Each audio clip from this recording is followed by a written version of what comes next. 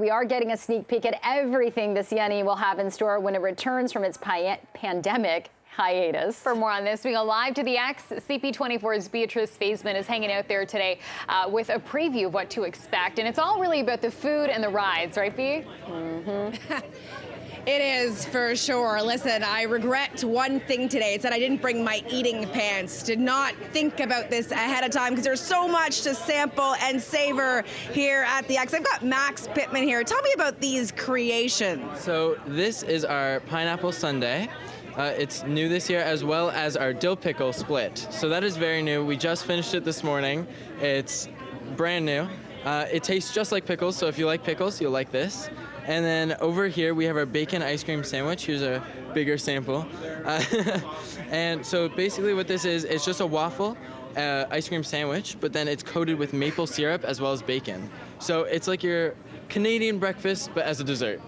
Max, you were telling me you've been working at the X since you could walk, since you could talk. You grew up around here. Which of these is your favorite? If you're really selling it to anyone at home, what should they try?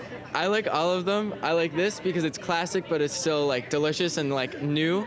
I really like the pineapple sundae. It has a lot of health benefits. It's vegan, it's dairy-free, it's low-fat, it's delicious. And then dill pickle, I would try it just to try it, you know? Like like you can say you had dill pickle ice cream. It's a fun thing to say that you had. I mean, the fact that you said low-fat is not something you generally hear at the X as well. Why don't try both, savory and sweet? Exactly. Max, thank you so much. Let's go over here now. We've got another interesting creation. I've got John Yan here with me. This is Edith, and this is rainbow slime candy. John, explain this to me. How did this come to be? So this is a slime candy, and we took the idea from the kids' toy slime, and so the color and also looks very messy and also edible. Can you show us a demo as to how this all works? So we've got it here. You grab a popsicle stick, and you told me this was inspired by watching your own kids eat slime. They trying to eat slime. It looks delicious, but they couldn't. Then came up with ideas, and you know what? I'm going to make some things that you can eat, and looks like a slime as well. What does it taste like? Happiness.